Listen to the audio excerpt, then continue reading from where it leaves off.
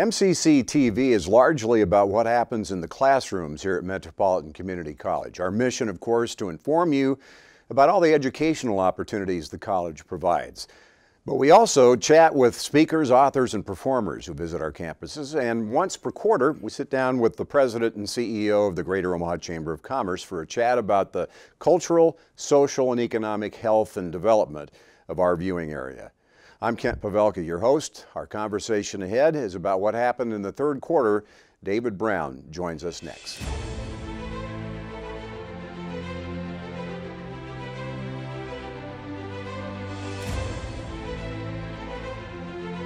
Okay, David, another 3 months in the books and time to recap what happened in the third quarter of 2019. Here we go again. Yeah, here we go again. Off the top of your head, before we get into the nuts and bolts of it, what are the top 3 or 4 things that pop into your head about the third quarter or the year to date? Is the Blueprint Nebraska kind of made their announcement about what their strategy was looking like and how that we needed to move forward as a state in developing and retaining and attracting talent, in building our communities so they're places that people really want to live and grow in, and growing our economy so that it has a set of diverse types of industries that have careers that excite people who want to be here.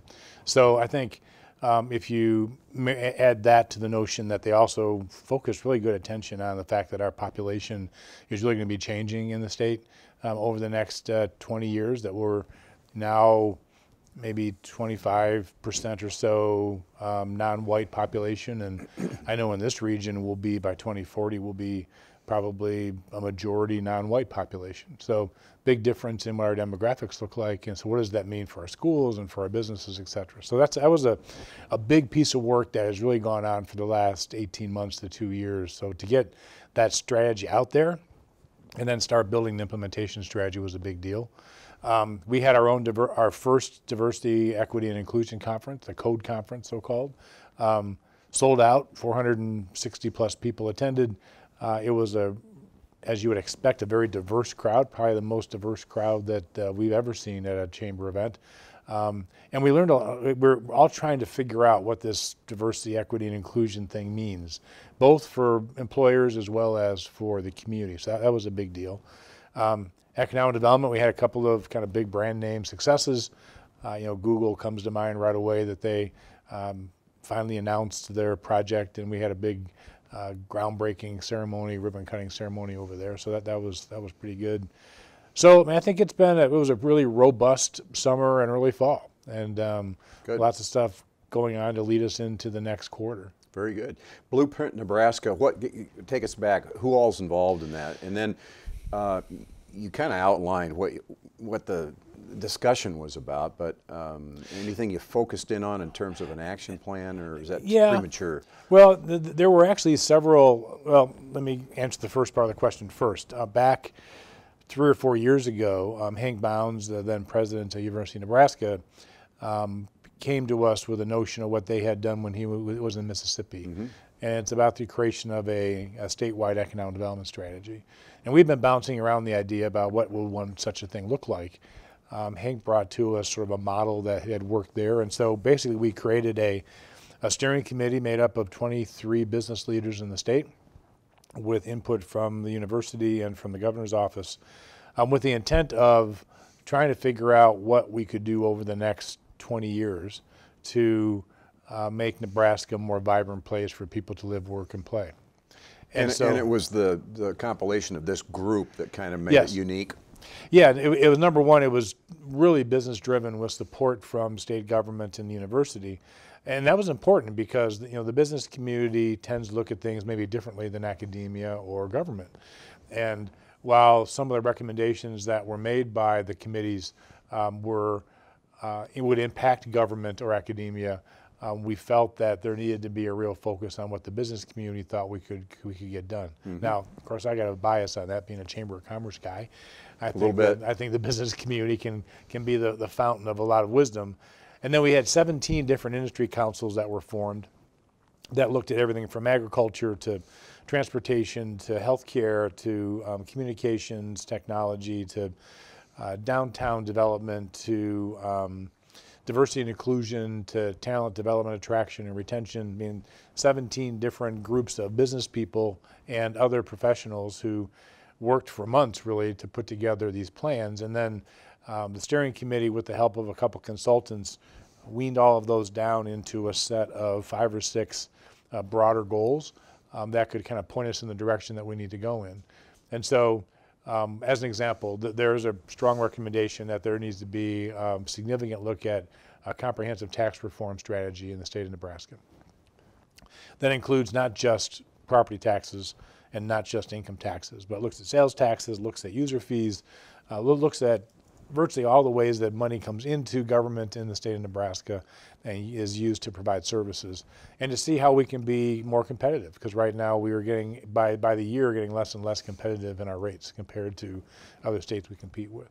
So there was a plan kind of put forward recently that said, here's the process we're going to go through to see what a tax reform strategy could look like. And they'll do that for each of the major goals and objectives that came out of the plan. So big deal. It was chaired by Lance Fritz, the CEO of UP, and Owen Palm, who is the CEO of 21st Century Industries in Scottsbluff.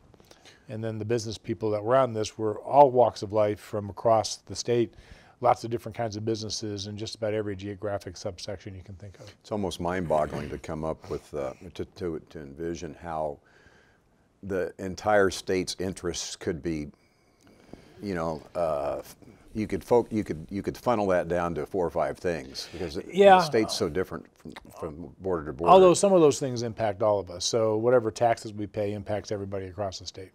Now they may have different impacts, but nonetheless, you've got to be able to generate enough tax revenue to pay for services. So how do we do that? Education is important across the state. So what do we expect our education system to do? In our market, the challenges are different than the challenges that might be out in greater Nebraska. And we have I guess that's my point. Yeah. And so you've got to have representation of all those different entities on this group, and then a recognition that any solution is not going to be simple. It's going to be complex that reflects the needs of the whole state. So whether it's, I mean, you can write down the list of all the things I mentioned. The transportation needs in parts of Nebraska are different than transportation needs in other parts of Nebraska. The same with education, the same with politics, the same with tax reform, the same with services, the same with culture and amenities, lots of differences. And that was probably one of the biggest conclusions that the consultants drew, is that we have a very large state geographically. It is divided really pretty aggressively in urban and rural sort of interests and even geographies. It also has a bunch of sub-interests, you know, that relate to what people do for a living, or if they want to live in a small town or a suburbia or a large town. And we had to reflect all of those things in this strategy. So for someone like me, that's a fascinating conversation about. Well, how did it differ from other conversations you've been involved with over the years? Well, in almost every case, there has been a narrowing of the topic. So it might be we're only going to study transportation statewide. Okay, so it's a very narrow topic. And typically it is being delivered for a very specific reason, trying to accomplish a political outcome, trying to accomplish a public relations outcome, something that says I'm doing this study because I want to have this very specific issue resolved. Right. This had none of that attached to it. This basically said, who is Nebraska? What is Nebraska? What does Nebraska want to be? And can we all kind of roll up our sleeves and try and figure out something that'll benefit everybody in the state? So the end result wasn't in mind when you went into this You're absolutely right. So what is the end result? Well, frankly, we don't have time on this show to walk through it, but you can go to blueprintnebraska.com, and the entire report is there. And you can find out all the subsets and all the different council members, and you can see an awful lot of information there. Was one of the conclusions, what are you going to do next with this? Yeah, well, so the big challenge when they announced it was, okay, the study's been done. And the very first question was, okay, when does implementation start? Yeah. And so there's money being raised right now, and there are some of the committees are more aggressive about putting kind of an implementation strategy together. In some cases, it might be looking at an existing organization and saying, will you take this on, rather than us doing something separate and independent of that.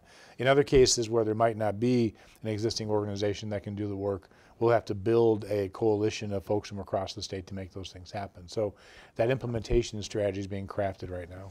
Well, let's focus on the Greater Omaha Chamber of Commerce Sure. area. Third quarter, the numbers, economic numbers.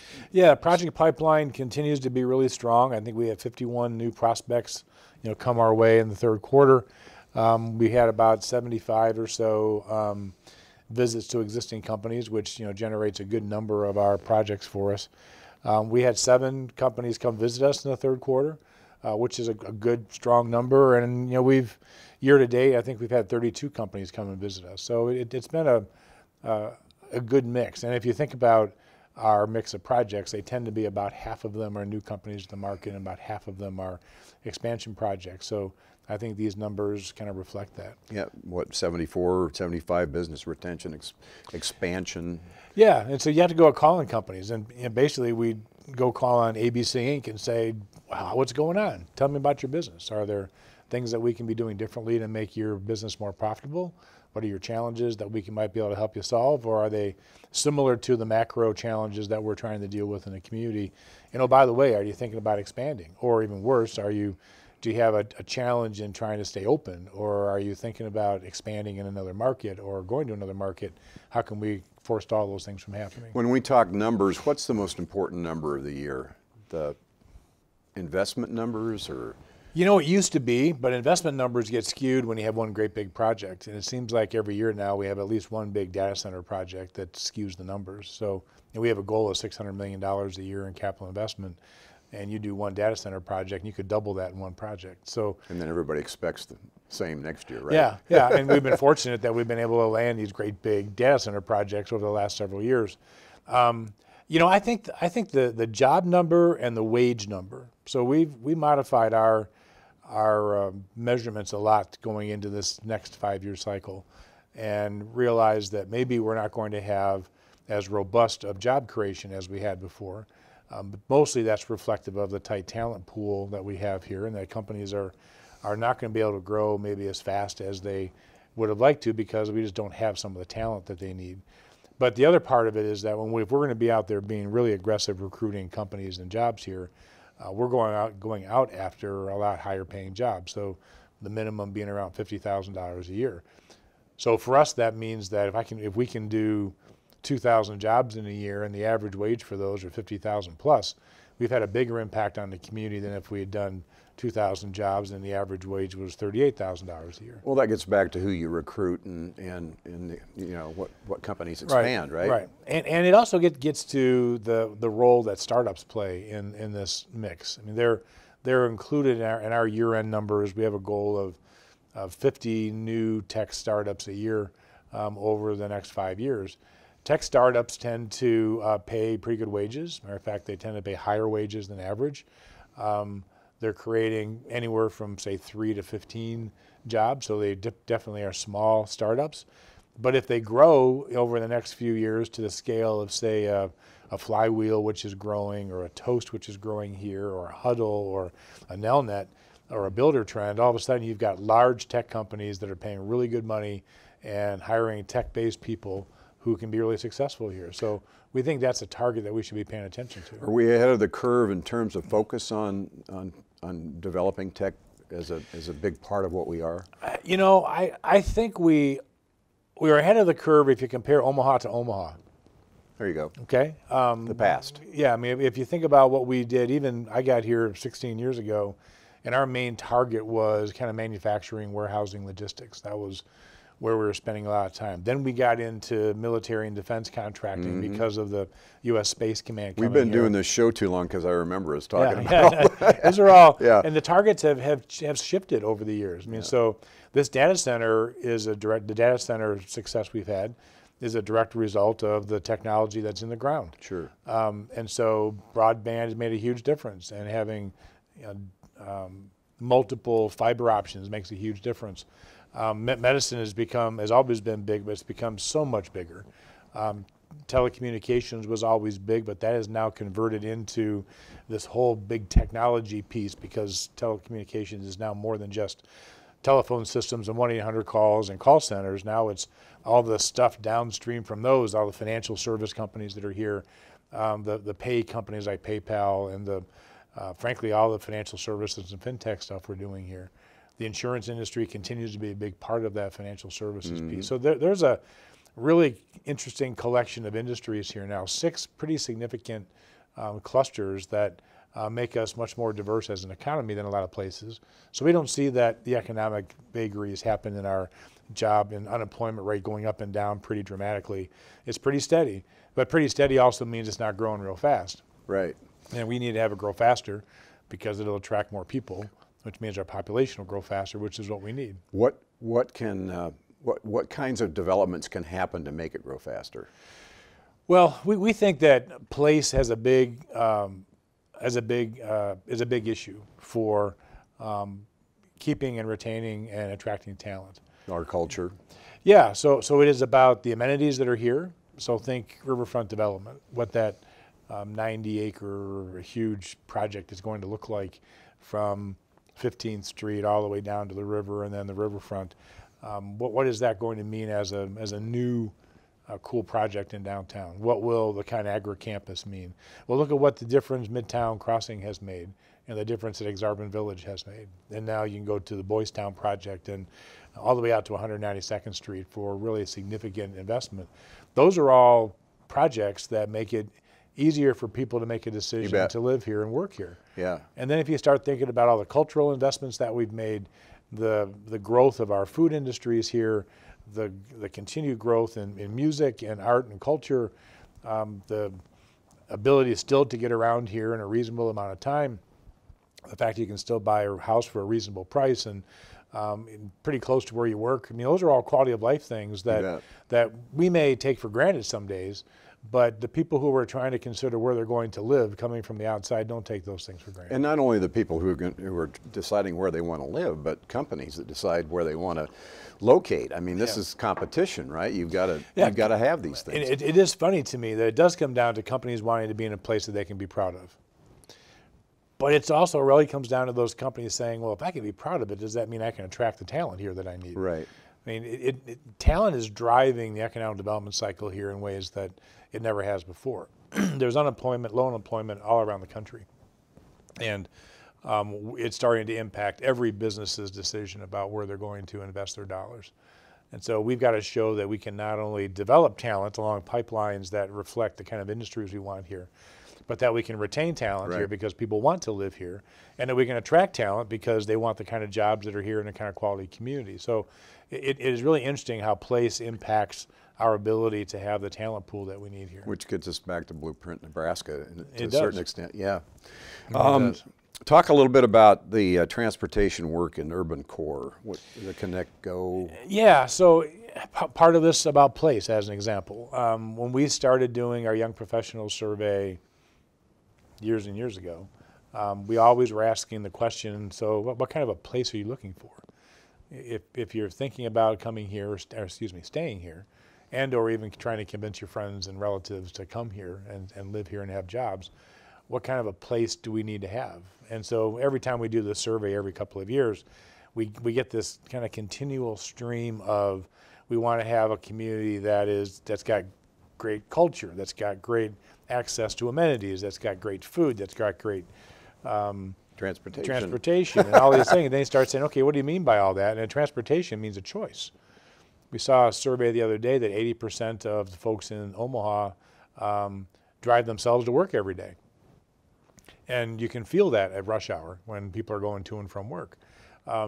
So if folks want a choice, if they want to live in a place where they can choose not to take a car to work, can we meet that choice? And right now the answer is really no, we can't. Right. Similarly, people want to have a place that if they leave here, the vast majority of them go to a larger market. A Kansas City, a Denver, a Minneapolis, one of those. And you ask them what they see there, they don't see here. Well, a lot of it is about the environment they can live in. If they choose to live in a dense urban environment, they really don't have that choice here. And then in the big picture of this, if you think about how those kinds of urban places develop in cities, they almost never do it organically in cities the size of Omaha. They might do it in great big cities where all the tall buildings locate near each other and people all live near those tall buildings, and so you create this dense environment that have transportation options, grocery options, food options, everything you need is within walking distance. Right. For a mid-sized city, that is unusual, particularly in the Midwest where we're used to driving our cars. And so are you saying we need to do that ahead of time to create that? Yeah, so we've got an urban core committee that we've created that is focused on 10th Street to Saddle Creek and from Cummings Street to Leavenworth, thinking that really is where some of the densest development can take place here. Mm-hmm. So if we're going to create that kind of a neighborhood, what's it got to have? Right. Okay, tall buildings, we got some of those, we need more. Jobs, we got some of those, we need more. Walkable places, we got some of those, we need more. Yep. Restaurants, got plenty of those. Bars, got a lot of those. Maybe we need to have more diversity and choice, but we got a lot of them. Ways for people to get around town without a car. Yeah, not so much. If you're going to live in the downtown area, are there places to live? Yeah, but you got to have a place to park your car. Mm-hmm. And you got to take your car everywhere because the mix of amenities that currently are there for downtown living isn't as robust as we think it probably needs to be. So we're building a strategy now about how do we make all of that stuff happen in this downtown area, and not the least of which is how do we provide a transit option for people who don't want to drive. Wouldn't you love to be around 50 years from now, 75 years from now, and see how some of all this that you do, you know, week in and week out, year after year, you know, it ends up being reality or doesn't? You know, the irony, yes, I would love to see that. We have this really interesting experiment that has worked remarkably well here in this community, and that's Exarban Village. You bet. I mean, people remember that was a racetrack. Even when I got here 16 years ago, it was still the remnants of a racetrack. Mm-hmm. And today, it is arguably one of the most vibrant places in the community, basically a village within the city that has shopping, it has housing, it has places to work, it has places to eat, it has places to drink, it has places to recreate. I mean, it has become this really interesting center. And so, you know, for a lot of us, driving by either Midtown Crossing or Exarban Village and knowing what it was like 10 or 15 years ago, it's pretty gratifying, not just because we had anything to do with it, because you can actually see some of these plans and policies actually come to fruition. And we can learn from whatever mistakes we made doing those in making our next to accelerate more of it. Yeah, absolutely. So I think the urban core work we're doing here might be the most impactful stuff, aside from the diversity and inclusion work we're doing, might be some of the most long-term impactful stuff that we're working on. Very cool. I'm going to throw out a couple things here before we run out of time. Yeah. You had the Economic Outlook Luncheon in November. Keynote by, was it Amy Lou with the Brookings Institution. She is a real thought leader in the country, and frankly, she is normally sort of annual meeting fodder. I mean, she's an upper level speaker, and the fact we could get her to the Economic Outlook. Well, she is, but I mean, you see her stuff in the Atlantic and in the Wall Street Journal and New York Times. I mean, she is an authority on equity, economic development, and community development. So her topic is perfect for what we're trying to get done here. So it's great that we were able to bring her to town. Yeah. Some new rankings. Looks like we're number 8, number 8, number 5. Number 8 in best places to live to save money. Yeah, that's reflective of some of the benefits we have from a cost of living perspective, right? Yeah, so a little bit cheaper. Yep. The cost of dining out, median household income all come into play there. Yep. This is I don't know who did that one. You know, there's so many now that do from either they're internet based, they're social media based, or in some cases, you know, they're big think tank based. But it's always nice to be in the top 10. You know, I'm all about first, best, most, and only. And if we can continue to grow that list, that's a good thing. Number 8, in places where it takes the least time to move from being a renter to a homeowner. That's important. That is interesting, because I think we find that the amount of money people are paying for rent is closely approximates what it would cost them to have a mortgage. Now, what we're also finding is that the depending upon your price range, the housing market has been ridiculously robust in that sub 250,000 house range, and so not a lot of those available. But you know, it is interesting to see what percentage of our population now is owning rather than renting. And I think we're seeing a huge influx of people that are willing to rent by virtue of all the apartments that are being built around here. And particularly in the more urban area, you're seeing a lot of people that are pretty content to continue renting. Yeah. Well, you got to take a lot of things into consideration, you know. It's becoming more appealing to, I think, retirees too. It is. You know, I'm not quite there yet, but every time I got to pull out the snowblower or the lawnmower, I'm thinking there's got to be somebody else that can do this for me. Exactly. And I guess the bottom line with that is it takes about 4 years on average in our community if you want to convert, to become a homeowner. Yeah, and I think some of that has to do too with our banking institutions here. I mean, we have a plethora of large banks and community banks that, you know, really are filling every little niche that we've got, I think, for home ownership or renters. And while it obviously is not 100% where we want it to be, I think we've got a lot of choices that make it easier for people to make that transition. Speaking of seniors and renting, number 5 in the country and being senior friendly, according to this particular survey. Cost of living, access to health care, number of senior properties. Yeah, the healthcare part of it is huge. Access to healthcare is almost in every senior measurement that comes out from a quality of life perspective.